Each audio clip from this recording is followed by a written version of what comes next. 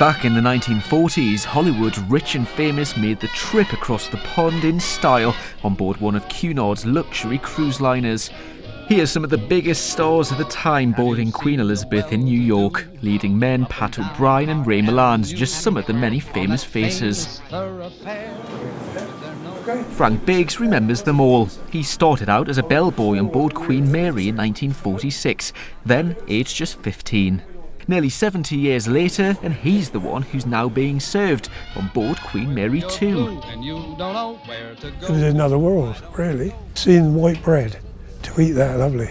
And when we got to New York, and see these banana splits and all them ice creams and all that, which you never see.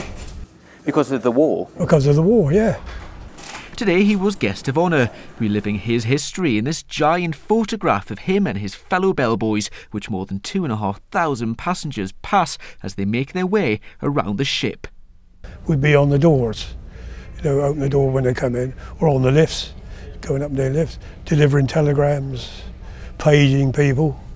Frank's also got a few secrets to share too. Sometimes the person would ask me to go and get, just say, Ray Milland's autograph, and well, I've been up to him a few times, so in the end I used to sign the book myself and give it to the passengers. They never knew. They do now though. You were a little bit richer for doing that though? Yeah, oh yeah, get a couple of dollars. Sadly, Frank didn't last long as a bellboy. He enjoyed New York a little too much one day and missed the ship home. When he did arrive back in Southampton, he was sacked, Cunard giving him a 99-year ban. However, he's happy to remain as a passenger. Chris Robinson, BBC South Today, on board Queen Mary 2 in Southampton.